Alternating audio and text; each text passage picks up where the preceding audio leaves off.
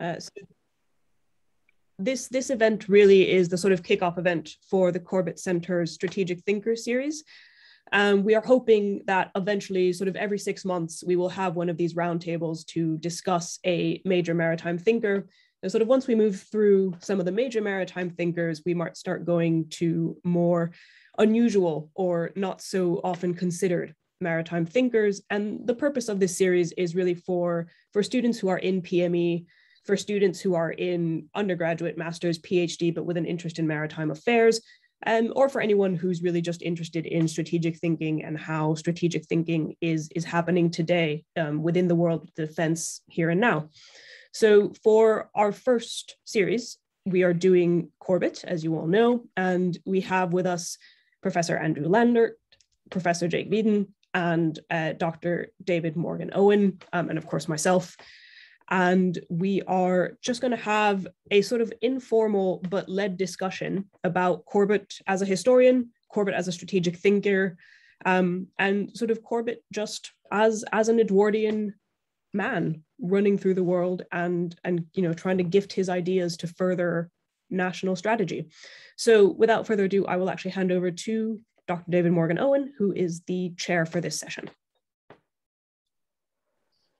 Thanks, Anna, and welcome everyone. For the eagle-eyed amongst you who tuned in expecting Greg Kennedy, I am not Greg Kennedy. I apologise for this. If Greg is why you are here, and I can't imagine why that would be the case, then I am sorry. But I have stepped in at last minute to do my best impersonation of Greg in chairing this. I'm very pleased to be here amongst such august company, both in the participants and on the panel.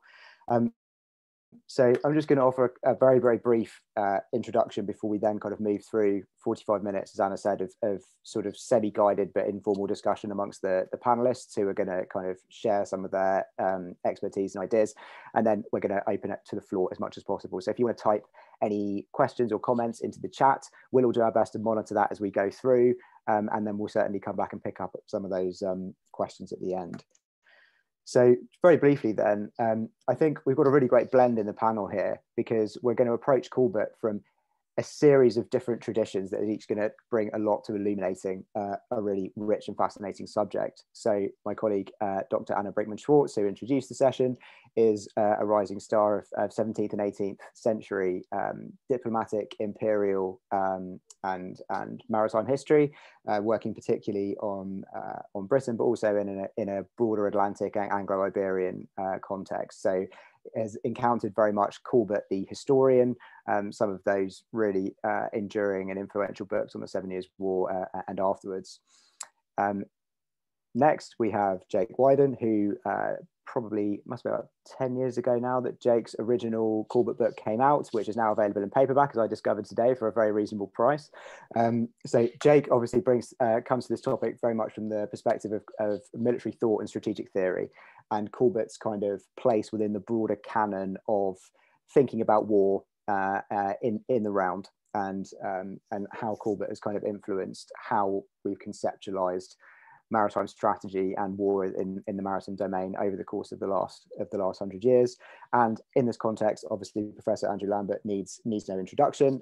Andrew's biography of Corbett came out this year, his much anticipated biography, which I whistled through over the last week and can thoroughly recommend to all of you. It's a fantastic book, and in which Andrew has advanced a number of really significant and original arguments about Corbett, the thinker, the historian, and the man, which I'm sure we're going to get into during the course of some of this discussion.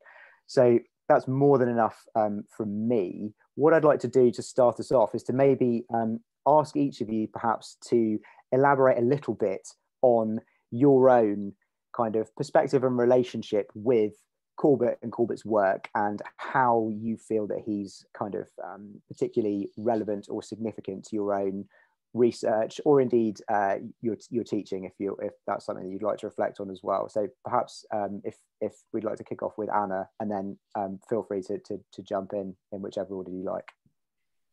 Great, thanks, Dave. So my interactions with Corbett actually began through Andrew as one of his MA students in the History of Warfare MA offered at King's. And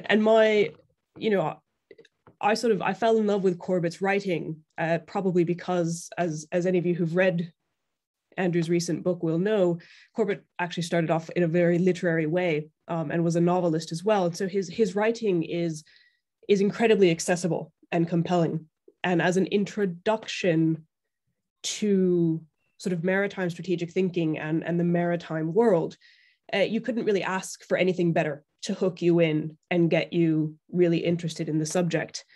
I then pursued my interest in Corbett because I realized, or Andrew pointed out to me at one point, that he in fact had written the 7 Years' War book, which he is rightly famous for. And this is the book that really launched my interest in the 7 Years' War, and in the 7 Years' War as an example of sort of quintessentially British maritime strategic thinking.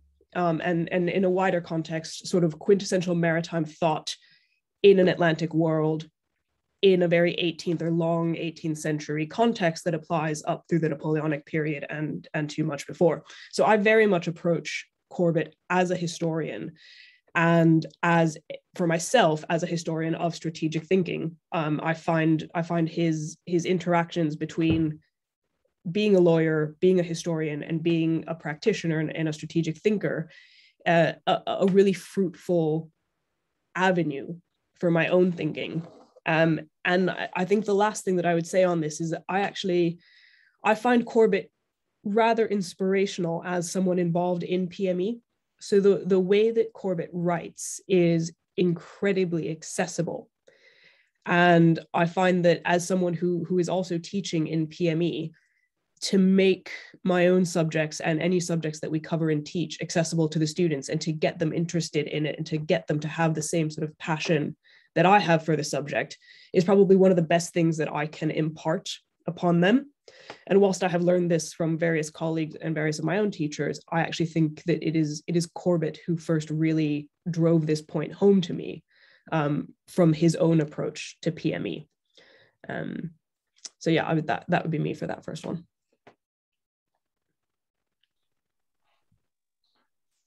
All right.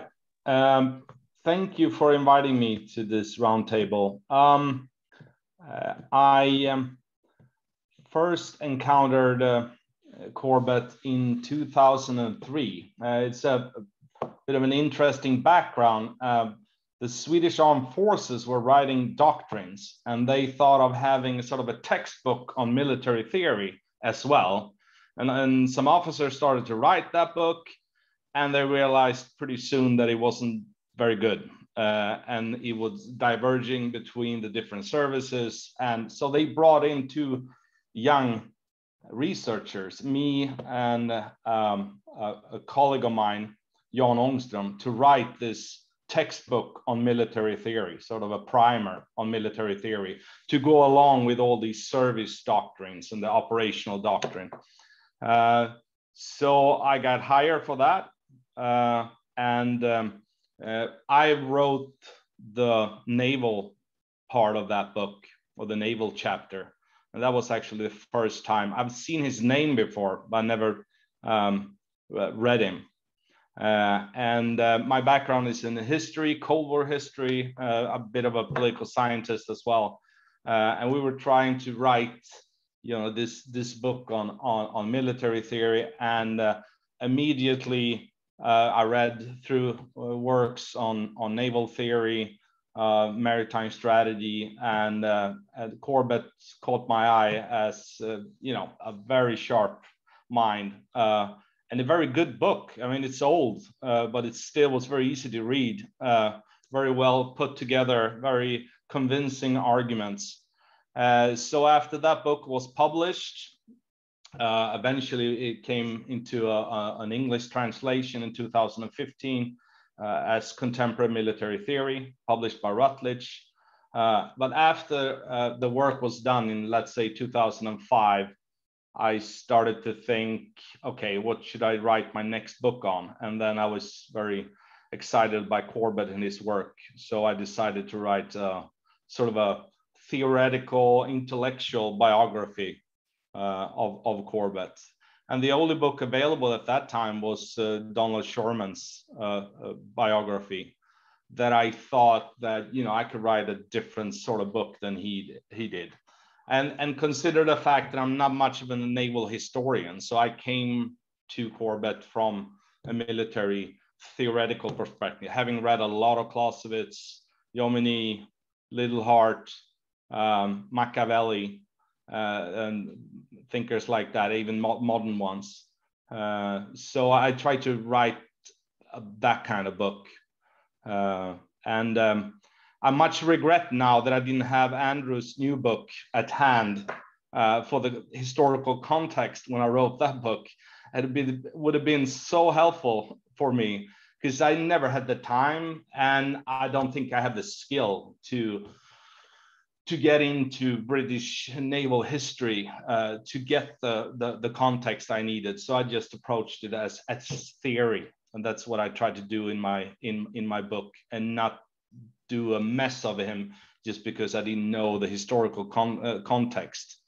But hopefully I managed to avoid the worst excesses of, treating this as theory and sort of draw it from the historical context. But I'm very glad that Andrew has written his book now. I learned a lot. I learned a lot by reading it about Corbett.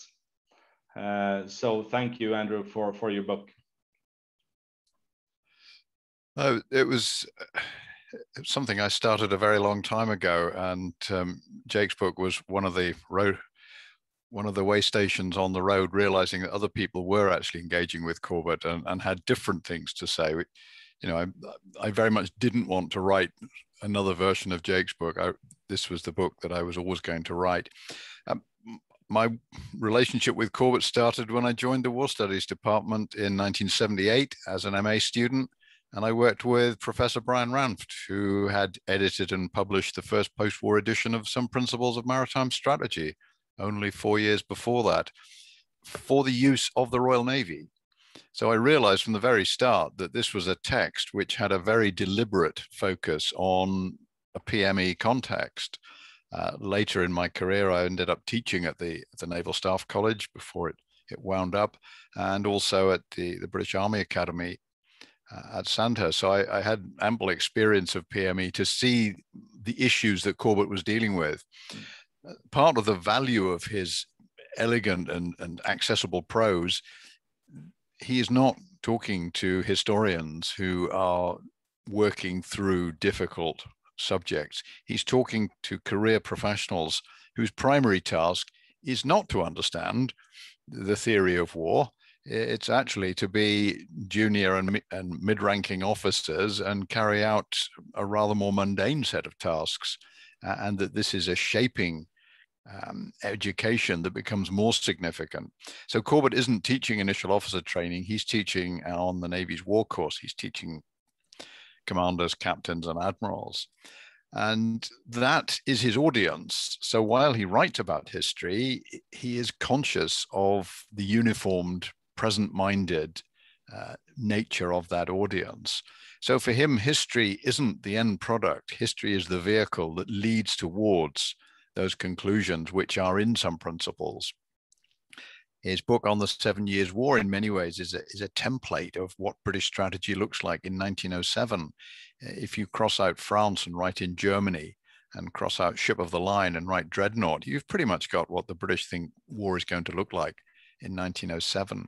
So it's a period piece. It's a 1907 account of a war fought 200 odd years earlier, written for people who are thinking about doing something pretty similar in the future. And Corbett's audience always has that mix, but he made a huge effort, particularly in the last 10, 14 years of his life, to make sure that the history he was delivering and the history of armies, navies, and war that he was engaged with was taken seriously by the academic historical community, because that was the only way that it would be taken seriously by the military education community. If this is serious, or in the Edwardian terms, scientific, then it's something the military needs, and the military will buy science. If you tell them it's impressionistic and somewhat wrapped up in the minutiae of the past, then really not going to be very concerned with it. So Corbett is creating a credible history. He's linking it with the leading movements in international as well as British history. You know, 1913, the world of history comes to London, and Corbett delivers his own standout section to the Congress of Historical Sciences on naval and military history. For the first time, naval and military history gets respectable in 1913, and it's Corbett that makes that happen. He also makes sure that the lectures are chaired by very senior figures from the Royal Navy and the British Army by holding them in the United Services Institute, which is literally across the road from the War Office and the Admiralty. So we have the first Sea Lord chairing most of the naval history papers. This is Corbett drawing the Navy into thinking seriously and using the past as precedent. And throughout my career, I've seen the parallels between those of us who are working in that context and the experience that Corbett had. I have to say, in the defense of the rest of us, Corbett doesn't have to do this. He doesn't need the work. He is very well off. He could have stopped working at any stage in his life and it wouldn't have troubled him at all. He does this because he believes that it's important, and he believes that it's his duty as an educated member of the upper middle classes to make a contribution, and this is the contribution that he wants to make. So he's driven by a sense of responsibility, not by the more mundane financial pressures that affect many people in this line of work. I also, because I work at King's, became increasingly interested in his great friend Sir John Laughton, the pioneer naval historian who really kicked a lot of this off, who inspired both Corbett and Mahan with his work. So 20 years ago, I published a study of Laughton's career, and I very much saw that as the opening shot in a two-part offensive to get this subject of naval history put on a proper basis and to see where it sits at the intersection of military education, strategic thought, and academic history. It's never belonged wholly in any one of those communities. It's always drawn strength from all of them. And different practitioners take different cuts of this. So Mahan uses history as a resource which he chops bits out of and assembles them into theory. Laughton insists on doing history and doesn't do much theoretizing at all, and is somewhat critical of theoretical writing. And Corbett, I think, hits the sweet spot and manages to meld the two together in a way that is most effective, both for the educational purpose and also using strategic theory as an analytical tool in the writing of military naval history. So Corbett, I think, brings these developments to a point where they're stretching across the education of officers and the civilian sector, where they're reaching civilian audiences, but also having an impact on the military. And his role in the First World War just emphasizes how important that clarity of thought, that ability to express himself so elegantly and efficiently at a time when words are often spewed out onto paper. Corbett always produces a neat, concise and effective memorandum. So he has transferable skills as well as his educational role. And of course, his practice as a lawyer means that advocacy, which is what much of his writing is second nature. Making an argument, developing an argument, engaging in argument is a key part of Corbett's intellectual rationale. I've actually got a book on the shelf here that he owned. And in the margins, I can see him writing part of his book about Trafalgar. He's actually critiquing the essay in this book, and he's using that. And you can see his Trafalgar book emerging in the margins of this text. So he enjoys the debate. He enjoys the argument. He doesn't see that as a fixed and closed process. It's an open process. And the biggest thing he wanted his students to take away from all of his work, it's not finished, it's not closed. There's a debate, it's ongoing, it's a permanent process.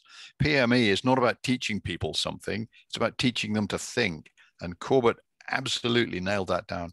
His last essay in the Naval Review was a wonderful piece where he argues that naval officers really need to think about how they should think. Then they can start thinking about their subject. They need to get the mechanics right before they approach the discipline of being educated naval officers. And he takes them through what the problems of thinking inductively and deductively are, and suggesting that they really ought to get that right before they start to address the material they're dealing with. So it's been a very long time, and I've enjoyed the journey, and I can even read Corbett's handwriting, which is not something many people can say. I remember after the first time you were talking to me about the Corbett diary, I obviously hurried over there and had a look at it. I was like, may as well be in a different language. Yep. But I think that point about how Corbett kind of so intuitively and beguilingly gets how to write in a very accessible, thought-provoking way for the military audience is something that has endured incredibly well. Like when students engage with even the green pamphlet or sections of some principles, they always come away shocked that they found something that made them really think about something differently. And that's an incredible, I mean, imagine how pleased any of us would be if something that we wrote 100 years hence would still be speaking to people in a way that was kind of encouraging them to do that. So we've got, there's a question in the chat that I'm going to come back to in a moment that's about kind of more contemporary questions. But before we get to kind of Corbett's more enduring legacy, or what he might tell us about kind of today, just maybe want to say, ask you for your views a little bit about kind of how we might appreciate Corbett, or how we might approach Corbett in terms of his kind of, we've spoken about him as an astute historian. He's also someone that speaks very powerfully into strategic studies and also to kind of PME contexts. So maybe I would pose the question then of, how do you think in your research you've encountered different disciplines and traditions of thought treating Corbett, and what place does he kind of hold in those sorts of different disciplines in your analysis? I know that you've written directly about kind of Corbett and maritime doctrine, Jake, but kind of how do you analyze kind of how people have engaged with his work, what they've taken away from it, the things that they've maybe questioned or not understood or misrepresented or really seized on? Mm-hmm. I think they actually, I mean, his writing is so accessible that it's compared to other theorists. I think he's harder to misunderstand, while other theorists are pretty easy to get wrong and misinterpret. I mean, I know even today at the senior military program in the Swedish Defense College, they read Corbett and they read Mahan in original text. And like Andrew said, you know, the first pages there in that famous book by Mahan from 1890, okay, that's fairly accessible, but it seems Corbett has such a modern style, and it's easy to understand it, and he's very clear in his prose. He's conceptual clarity. It just holds the reader in his hand, and just you go through the book, well, I think that's probably part of his attraction, that he's so accessible, but at the same time very precise, very condensed, and you get a lot of rewards for reading that text. Could be 50, 100 pages, but you get a lot of knowledge by reading just 50 or 100 pages in that book, compared to many other theorists that you need to read and assess for a long time to sort of, okay, what do they mean? What's their approach? So I think that's the important thing, or what makes Corbett attractive. And it's fairly amazing actually that more than 100 years later it feels so modern and so current usable for even the contemporary naval officer. I get feedback a lot from my students, senior naval officers and cadets, and they are very, Corbett is their favorite. I think it's, so again, coming from a sort of empire history perspective, I find it really interesting that, in the past, I'd say 10, 15 years, even in the past 5 years, the history of empire and the history of the Atlantic world, and even the conception of the Atlantic world as its own sort of subfield of history has really come a long way. And it has really, really developed. And as such, I think often treatments like Corbett's sort of get left behind. And you will often encounter the very sort of modern historian dismissal of Corbett because, it was written in 1907. So it couldn't possibly still be relevant to histories of empire or histories of the Atlantic world. And I think that is kind of missing the point. And I would suggest that one of the things that Corbett perhaps does the best particularly in his book on the 7 Years' War, is actually analyze the political situation and analyze the relationship between the politicians, the legal circles, and the admirals and the practitioners. And this relationship has never gone away, right? This is a key relationship for any conflict that you are studying or any sort of security situation or empire situation. And Corbett kind of makes that argument probably the most elegantly of any historian I have ever read. And he really drives it home that the success of a national strategy or the success of an operation is often down to the relationships of the individual people involved.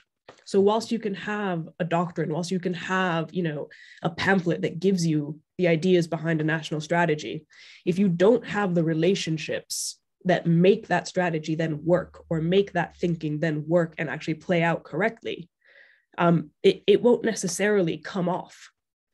And certainly in a PME context, being able to sort of convey to students that analyzing these relationships and then analyzing their own relationships when they are in positions of command is really key to seeing a successful strategy or operation play out, is perhaps one of his more sort of enduring commentaries. And it is now often missed out in histories of the 7 Years' War or histories of empire, with notable exceptions, of course. That's a really super important point about the form of it. So there's an intuitive sort of, it seems to make no sense that 100+ years ago it was possible to write what you might call strategic history in a thoroughly considered short form accessible way, but in a way that is not really encouraged by the pressures within the discipline of history today. So writing an accessible 100-page distillation of the strategy of War X, or just of War X, is not something that's commonly done. I mean, like a very rare recent example would be Michael Howard's very short introduction to the First World War, because that's a 40,000-word book on the First World War. Now, when you compare that to the hundreds of thousands of books, not alone hundreds of thousands of words that are written on that war, and if you want to write about it, you have to cross so many I's, dot so many T's, deal with so many issues, that it's actually almost impossible to write this sort of a book, or it's very difficult to write this sort of a book. I think as well, so sorry, it's just what you said reminded me of this, and I think this is an important point to make here. What Corbett is doing, if you're not paying attention, can really start seeming like you are arguing for great man theory or great man history. And it's important to make the distinction that is absolutely not what's going on, because it doesn't matter particularly who is in the position of, prime minister, or who is in the position of first lord of the admiralty. What matters is their relationship. So it's not that he's arguing that, Pitt was if it wasn't William Pitt, it couldn't have been anyone else. Although there may be some merit to that, because William Pitt is an exceptional man. But what matters here is his relationship to Lord Anson, and his relationship to Lord Hardwicke, who is the Chancellor, and his relationship to Newcastle. So it's the relationship between the people in power, not an inherent importance of those people by themselves. Yep. And I think that distinction is really important in order to continue to give Corbett his due and to use him in a historical discipline where the great man theory, for very good reasons, is passé. Yeah, I think there's a couple of very good points developing on those arguments. Corbett got his knighthood for writing a cabinet memorandum on the conduct of cabinet government in wartime. It was written for Asquith. It was later used by Lloyd George. That's what he got his knighthood for, not for a lifetime of service or his dedication to PME, the writing of history, any of those things. It was a get out of jail card for a government in trouble. His understanding of politics is at a very high level. His brother is a member of parliament. He is a lifelong, indeed a dynastic liberal on the progressive side of the Liberal Party. On at least 3 occasions, he was invited to stand for Parliament. 2 of those were safe seats. His views of empire, going back to the point Anna was raising, he's not a dyed-in-the-wool defend the empire. He believes in the future being a commonwealth linked by mutual dependence on the sea, a commonwealth of freestanding nations with shared culture and shared interests. He is not like his contemporary Churchill, for example, thinking about saving everything. He's looking for a developing progressive future. So his strategy is not about defending what we have. It's about overseeing the evolution of this important organization into something which is different. And I think that marks him out from so many strategic thinkers who tend to be both uniformed and socially conservative. Mahan certainly fits that model. Clausewitz, by contrast, of course, for a Prussian army officer, is a liberal, and that may be part of the synergy. Michael Howard obviously springs to mind. The reason I looked at the British way of war in this book, as well as at Corbett's work, not just because Corbett actually coined the phrase in 1917, but also because of the way that in Michael Howard's great book on the Continental Commitment, he doesn't engage with Corbett at all. So Michael didn't use Corbett. He didn't consult Corbett. He used a straw man to make his alternative to the Continental Commitment, which was the journalistic output of Basil Liddell Hart, who was spoon-fed a kind of bowdlerized version of Corbett by Herbert Richmond in the 1930s, which is the basis of his writing on a British way of war. It's one of the problems with Michael Howard's book that he is very much writing about the Continental Commitment of the early 1970s, but he's going back in history to stitch together a narrative that sustains this as an obvious and logical thing to do, when, in all honesty, it has to be seen as entirely asymmetric to Britain's interests and unprecedented in terms of a standing commitment. So the accessibility of Corbett doesn't ensure that everybody reads him. Those who don't want to read him don't read him. The last book on the British way of war, my good friend David French's book, manages to mention him, I think, twice, and on neither occasion is he in any way seriously engaged with what Corbett is talking about, which is national strategy. Corbett's maritime strategy is not what navies do. It is what the nation does in a country like Britain, which is a sea power and sees the world in global and maritime terms. That's why it doesn't translate into most continental languages, because it's not relevant to most continental powers who have a navy for a more limited range of tasks, and find Mahan's arguments more effective because Mahan is also talking to a continental military power.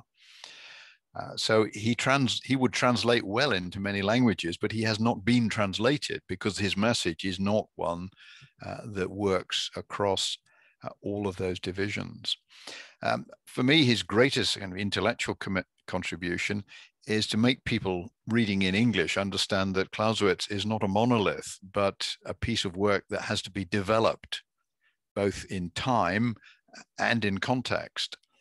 Reading Clausewitz is very good. Reading Clausewitz, as Corbett does, in the 1900s in England, at a time when Britain is a great power, but a maritime power, you come up with some principles. It's that meeting of the historical record, the analytical tools. And he is the greatest Clausewitzian, I think, of the 20th century, because he doesn't take Clausewitz as gospel. He takes him as the basis for fresh and original thinking to reflect the particular circumstances in which he and his audience happen to find themselves. He gets the key from another German author, Rudolf von Kammerer, German general, who wrote about Clausewitz and said the great thing about Clausewitz, unlike Jomini and all the other strategic systems, is this is capable of being developed. Kammerer developed it for Germany, and Corbett developed it, and it's a much bigger leap for imperial maritime Britain.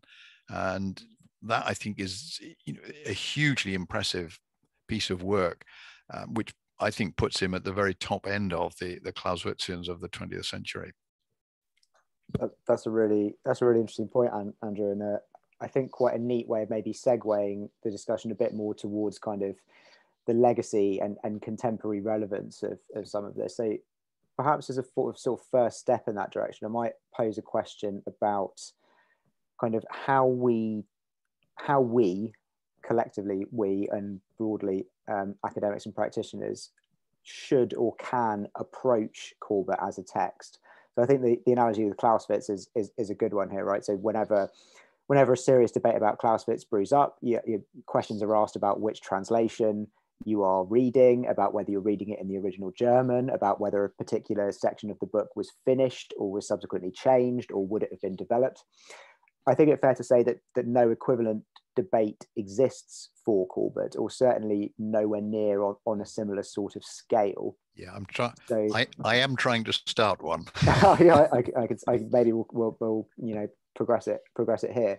So perhaps the first question then is about kind of maybe about treatment and about how we can continue to develop some of Corbett's ideas, how maybe that process might enable us to move past some of the kind of very specific cultural context in which Corbett was writing, or indeed what the limitations of that kind of approach might be. So does anyone want to kick us off on treatments of Corbett?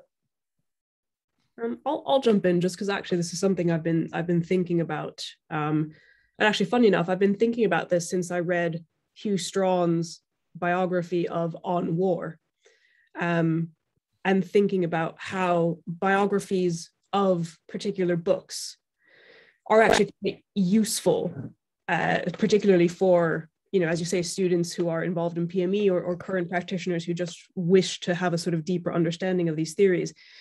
And I think, and Andrew's book is a perfect example of this as well, but contextualizing the theorists that we ask students to engage with is really important. And I think we often don't do it in a PME context, in part because we either think, well, they don't have time because they've got so much else on to do, or we think, well, we can't do that because, they're not academics, they're not historians, they're not interested in these background contexts. And I genuinely think that we're actually doing them a disservice in this case, because it wouldn't take that much more time or that much more effort to involve our students in this contextualization.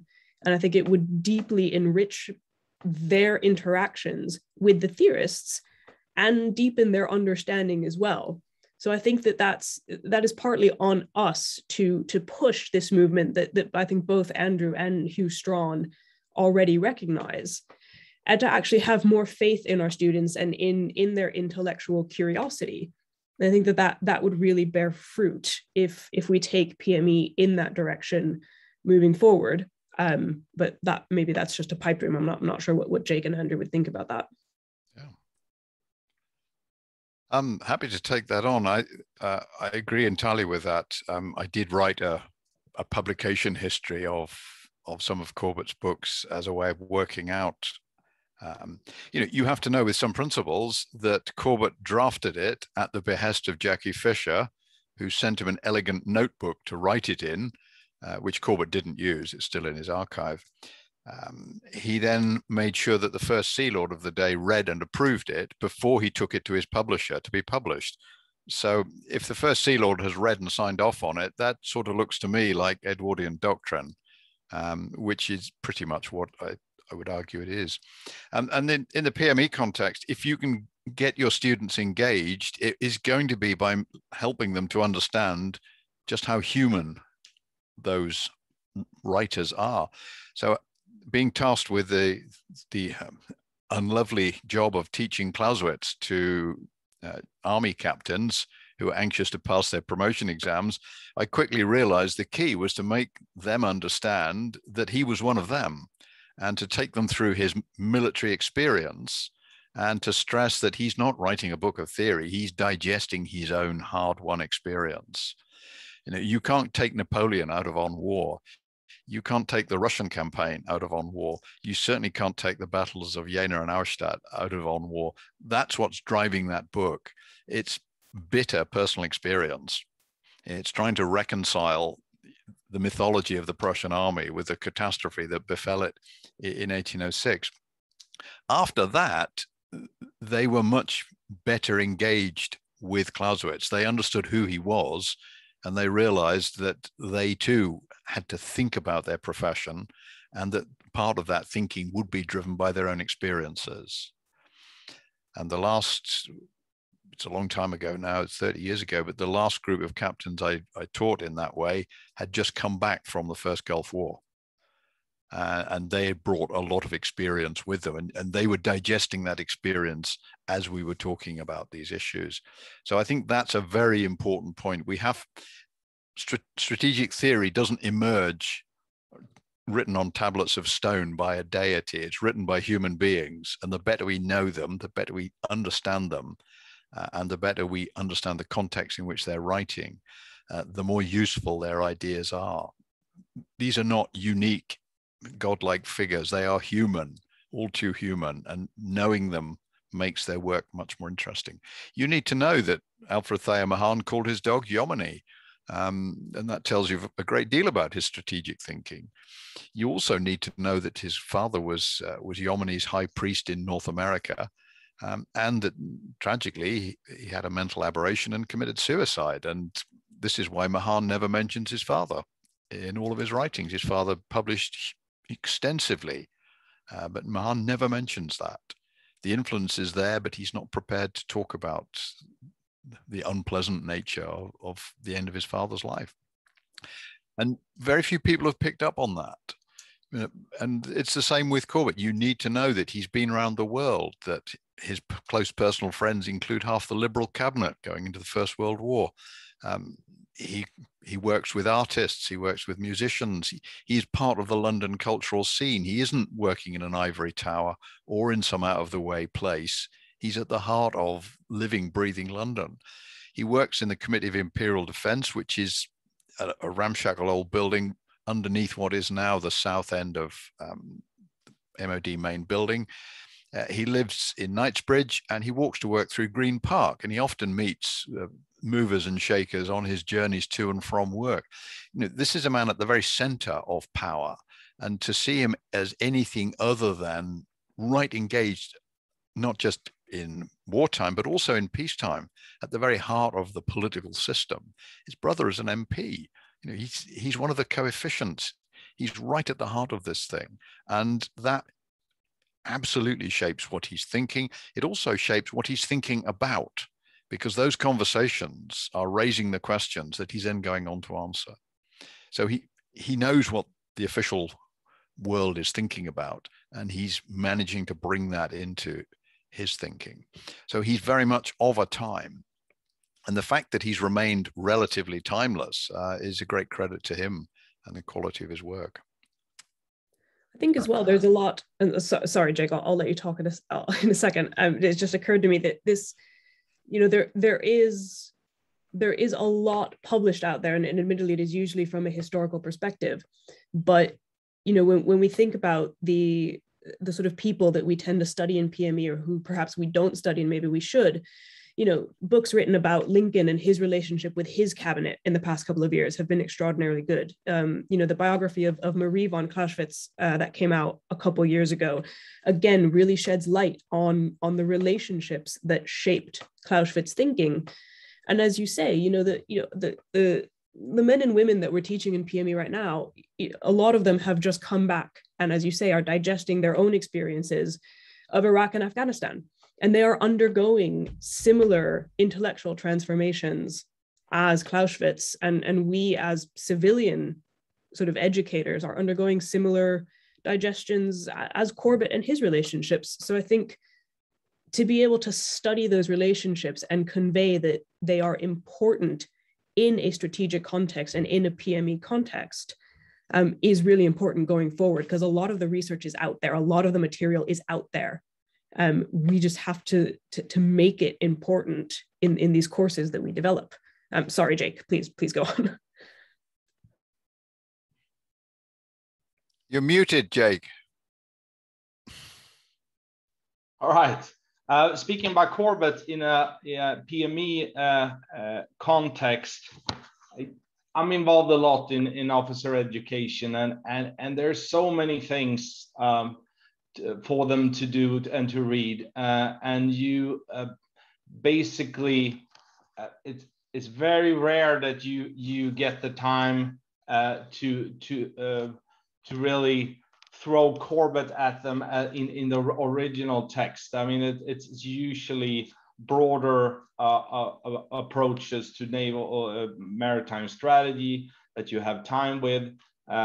We do a lot of naval tactics, naval operations, but I have noticed that he is still very popular among the students, and when you have the time to insert some of his texts or books about him, it's worth their time, and they appreciate it a lot. Speaking about Corbett, and to my mind, he's the greatest maritime thinker. But I in my book, I wrote a few things. I think it was 10 things that I thought that you could improve upon if you would write a similar book today. And it's one obvious one. It's from a very British perspective and a great power perspective. And I think Andrew shows that excellently in his book. And you might consider how relevant is he for other countries. I think there's a lot of relevance, but it's a very British perspective when you read his books on principles. Also, the great power perspective.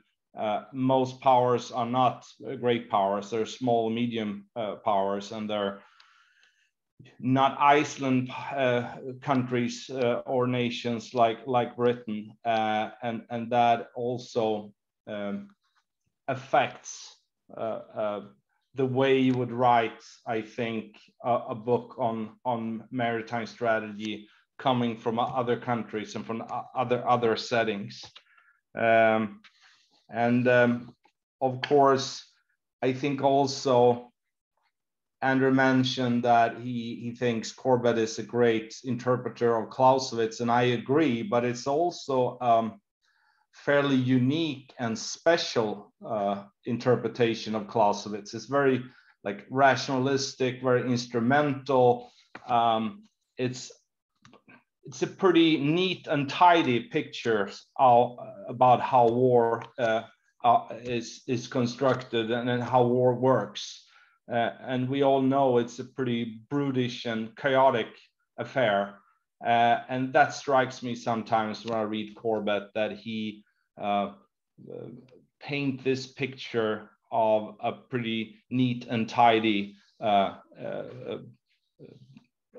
thing. And I think if you would write and try to improve on his work, I think you can go in the direction of Clausewitz a little bit more and try to avoid that neatness and that instrumentality that he's using, because war is a bit more complex sometimes, and all the moral elements and everything like that, and you don't see much of that in Corbett.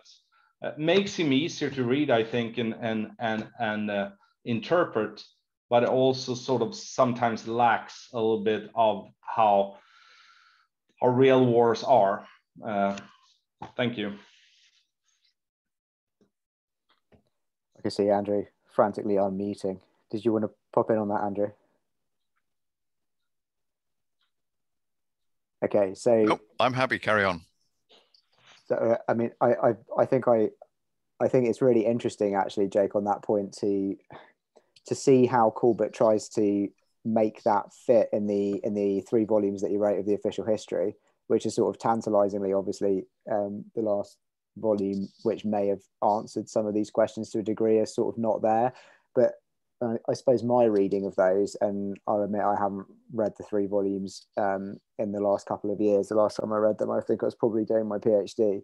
But it does feel like there's almost a little bit of a tension between trying to reconcile what has happened with some of the more elegant footwork in the theory that's done in some principles, because it's almost like accounting for the disappointment of people not having lived up to some of the expectation that it's kind of theoretically possible to justify. So, you know, I wonder if a close reading of those books may have some kind of help in that regard. But pushing us towards this more sort of contemporary angle, then we had a question come in the chat, which is about kind of Corbett in a contemporary context. So, you know, engaging with using Corbett today. And the question sort of mentioned South China Sea and China. Now, we've sort of talked about how Corbett provides you with ways to interrogate problems rather than answers to them.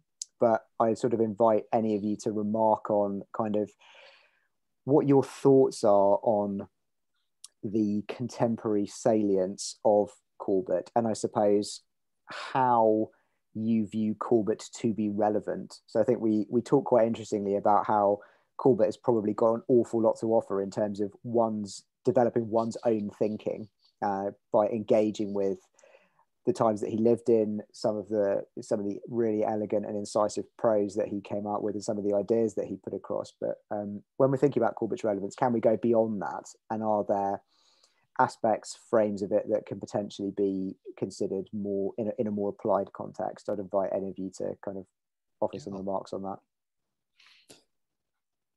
Yeah, happy to look at that.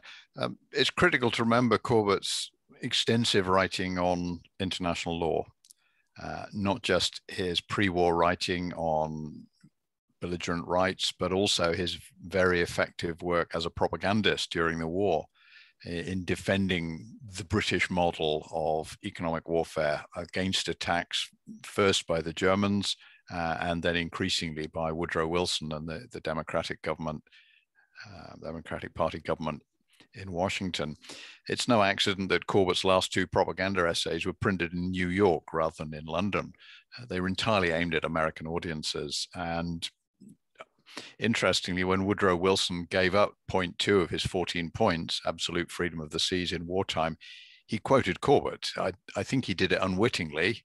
I can't imagine he would have done it deliberately, but he uses Corbett's phrase to explain what he's done. So maintaining an international legal regime which is amenable to the use of maritime power and gives it leverage against a very large continental power is what Corbett is all about. The British need to defend the right to conduct economic warfare. That explains the peace processes in 1814-15, the peace with America and the peace with the rest of Europe. They're driven by Britain's need to preserve the primary weapon system, which is economic warfare. And that's why they sacrifice many of their colonial conquests and go for a peace of essential status quo ante with the United States. As far as they're concerned, preserving those rights is more important than territory. They're quite happy to give the Americans back half of Maine and to give the Dutch back the whole of what is now Indonesia, because the prize is maintaining the right to conduct proper maritime strategy. That's the critical thing. So that's what Corbett is developing. And when he's talking about the 7 Years' War, and Anna knows this better than anyone, the individual who really matters in all of this is Lord Hardwicke. It's getting the legal precedents settled, and it's the legal development of those arguments that Corbett is tying into the strategic development. So strategy and law have to come in hand. If you're developing a strategy that relies on international legal precedent, you have to make sure you've got all of your ducks lined up and that the legal argument is not going to let down your political argument. In the First World War, the British exploit not just their own legal position, but in the case of the blockade, they also use French economic warfare law because that's different and actually can be, in some cases, more applicable to blockade operations. So the 10th Cruiser Squadron always includes a French warship. It's actually a British warship with a few Frenchmen on it, given a French name. But this ship can arrest blockade breakers, which British ships cannot arrest because of the legal situation. So Corbett sees all of that. And the great problem with naval operations, I thought Dave raised a very good point there, and that's the open reading argument that I want to raise. What is Corbett going to say at the end of naval operations? How is he going to round this up? What is the end of Corbett's version? It's no good reading what Henry Newbold writes because that he didn't actually write that. It was written by Corbett's staff. Corbett is imposing order and coherence and strategic logic on operational narratives. Henry Newbold just publishes what he's given. So the last 2 volumes are effectively useless because Corbett is writing a textbook for post-war PME. Naval operations is going to be the central plank of post-war naval education. It will replace the 7 Years' War and the campaign of Trafalgar and the Russo-Japanese War because this is the new experience. This is the latest material. And we're going to have Britain's best maritime strategist explaining and developing these arguments for that audience of post-1919 naval officers going back into the staff college and developing thinking for the future. He gets to do this once. And it's the opening chapters of volume 1 that he's lecturing because that's already available. So I think that's critically important. And I think understanding that volume 1 of naval operations is the basis of Lord Jellicoe's post-war empire mission. Jellicoe and Corbett are very close.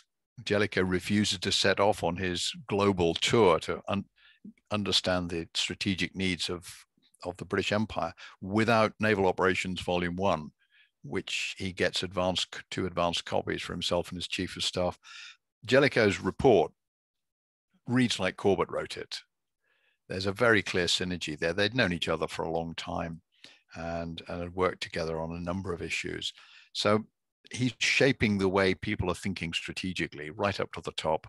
And even in his very last months when he's trying to finish volume 3 of naval operations, he's also writing a position paper for Herbert Richmond at the Admiralty on the strategic utility of the Panama Canal in the event of an Anglo-American war. So he's right up to date.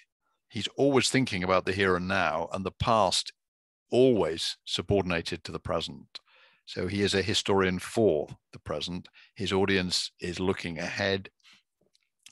And I think if we're looking at the current context, we're looking at relations between a maritime coalition and a Chinese continental power, which is anxious to exert greater control over the maritime domain.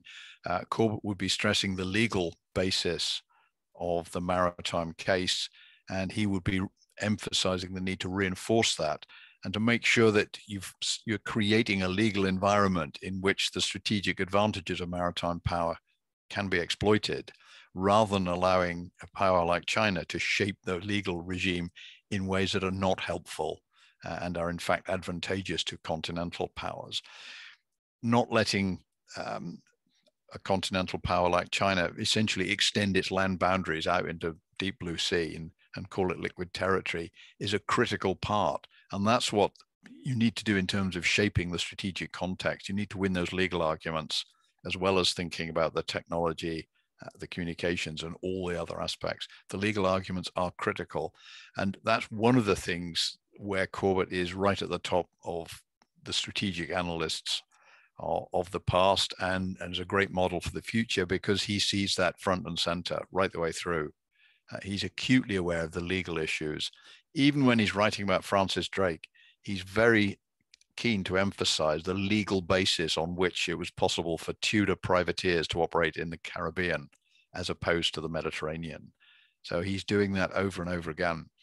And if you study war without studying the law, you're going to come unstuck.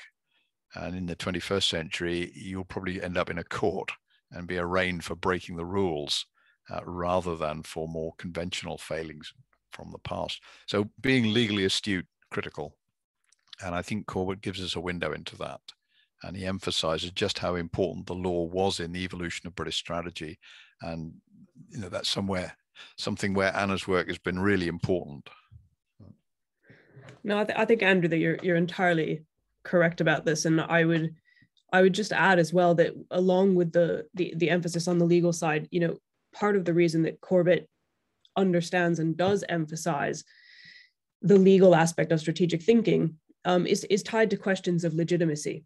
And this becomes very clear when you are looking at what is happening with China and the attempt to take over this idea of liquid territory and to push the boundaries of accepted legal maritime norms.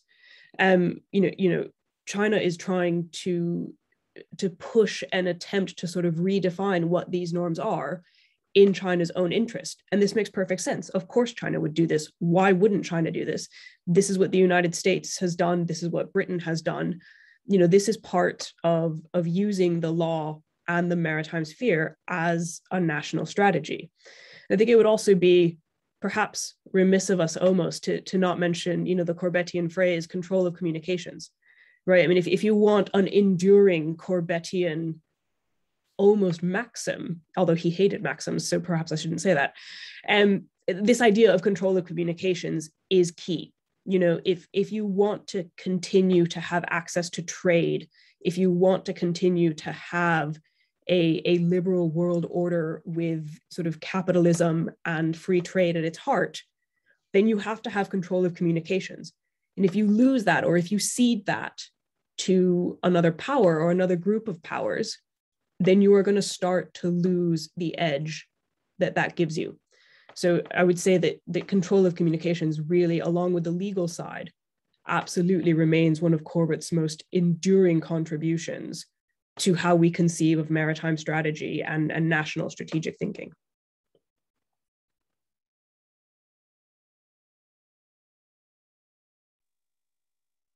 Did you want to jump in on this, Jake?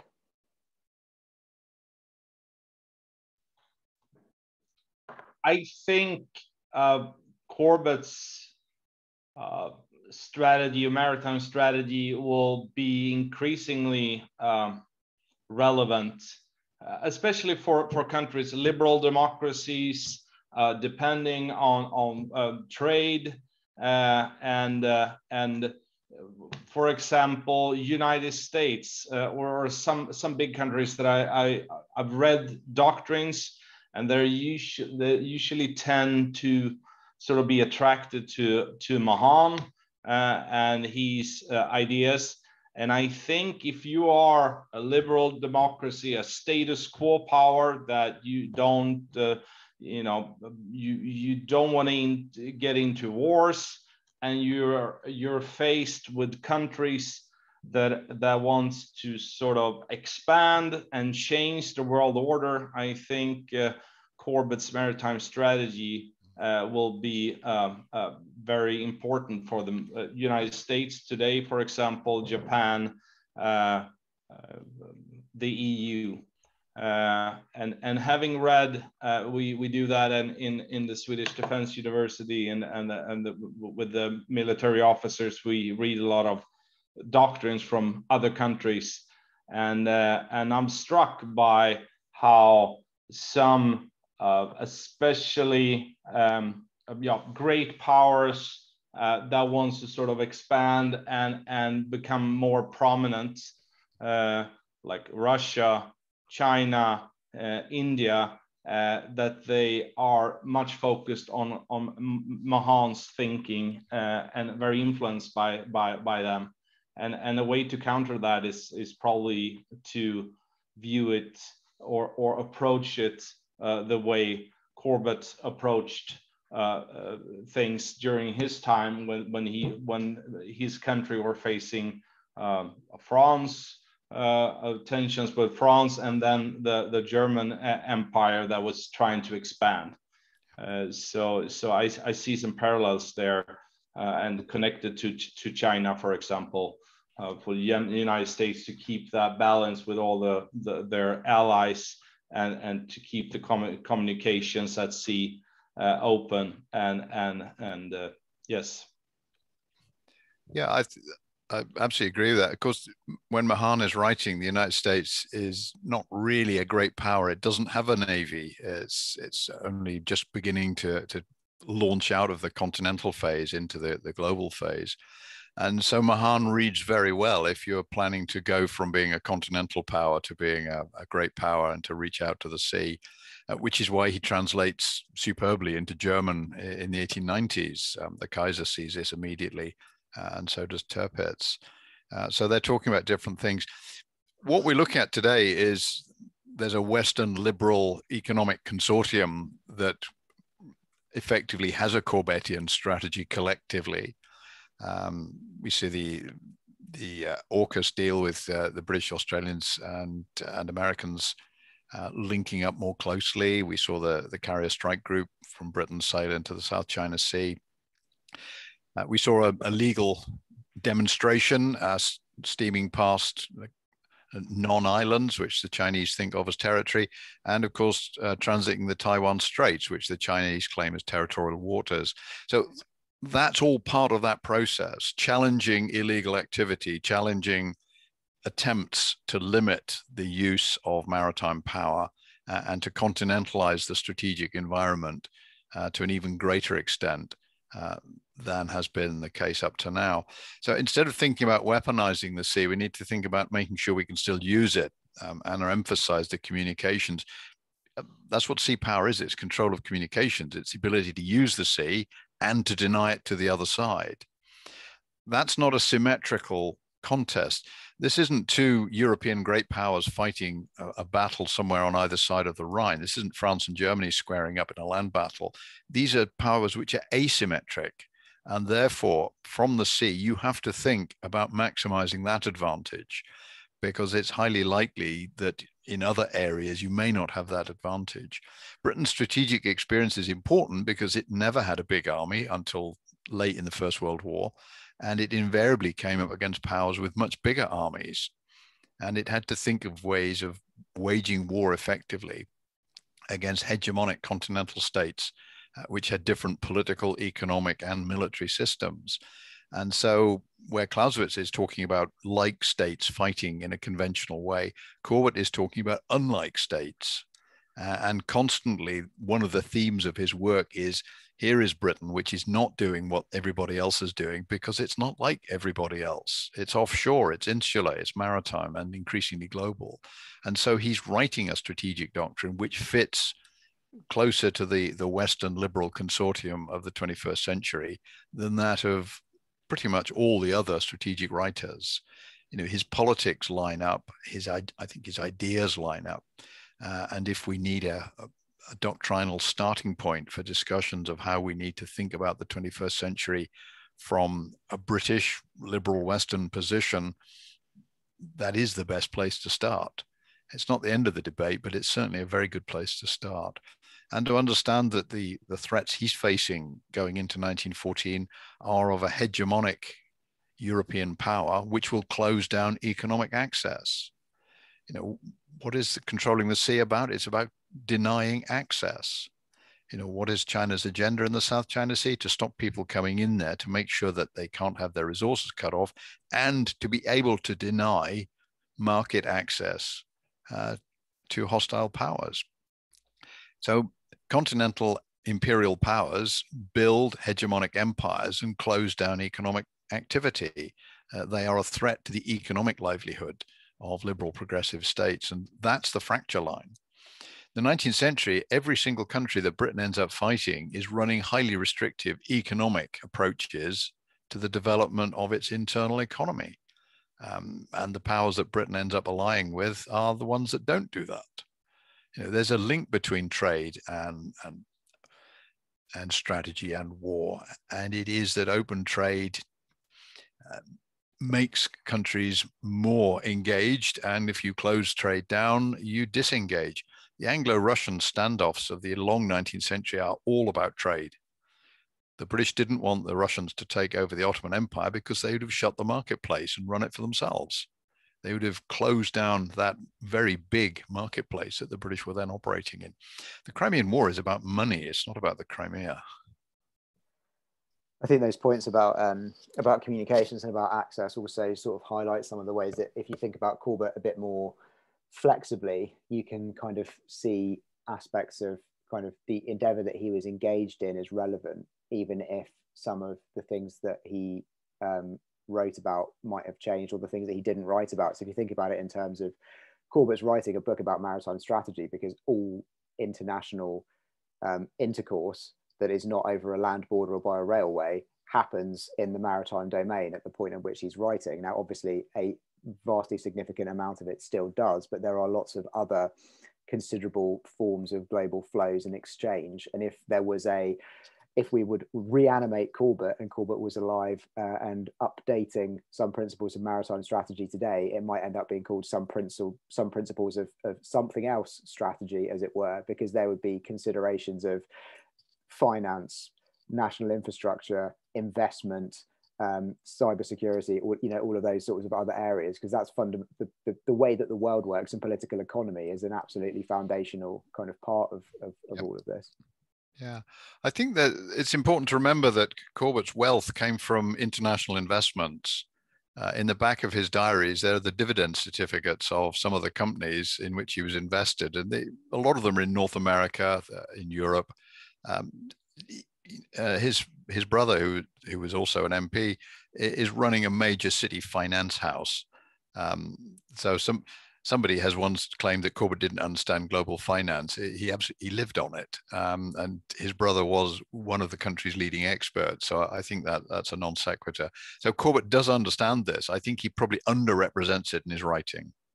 I think, having looked at where the money's coming from that's subsidizing what he's doing, it becomes very clear that he does understand how the world works financially, and he is very aware of that. I think more so than uniformed writers on strategy who tend to assume that these things are a given. I think Corbett understands they're most certainly not a given. He also understands that governments are reluctant to spend money on defense because he's a liberal, and the liberals have a long history of not spending on defense. Okay, fantastic. So I'm conscious that we've trespassed slightly past the hour, and that given that it is a Friday evening, we've been very lucky to have all of our panelists for as long as we have already had them. So I'm sure that you'll all join me in giving a virtual thanks, round of applause, clappy emoji, if you would like to add one, to Anna, to Jake, and to Andrew, and to say thank you very much indeed for some really interesting reflections. This session's been recorded, so will be available afterwards if any colleagues or students wanted to access it that weren't able to dial in today. I don't know if you want to say anything else about kind of the future of the series, Anna, but I believe this is going to be a sort of ongoing endeavour. Did you have a sense when there might be a follow-up that people could tune into? Yeah, so we're looking to run it sort of every 6 months. And I believe the next one will actually be on Sir Herbert Richmond. And in fact, Dave, I believe you are on that panel. So you will see Dave again when we tune in for that one. We will put this up on the Corbett Centre YouTube channel. And if you do follow us on Twitter, you'll see an announcement there of when it's up and running. And we hope to see all of you guys again. Thank you so much for coming. It's really lovely to talk about this stuff and to know that there are other people interested in these topics and who enjoy waxing lyrical about ideas presented by men such as Corbett. So thank you all so much, and hopefully we will see you again soon. And thank you again to Dave for chairing this so wonderfully, and to Andrew and to Jake for agreeing to talk. It was really, really lovely to chat with you guys about Corbett. So thank you. It's been tremendous. Thank you, Anna. Thank you, Dave. It's great to see you again, Jake. And have a good weekend, everyone. Thanks very much. You too. Thanks for inviting me, and have a great weekend. Yeah. Thanks, Jake. Talk to you all soon.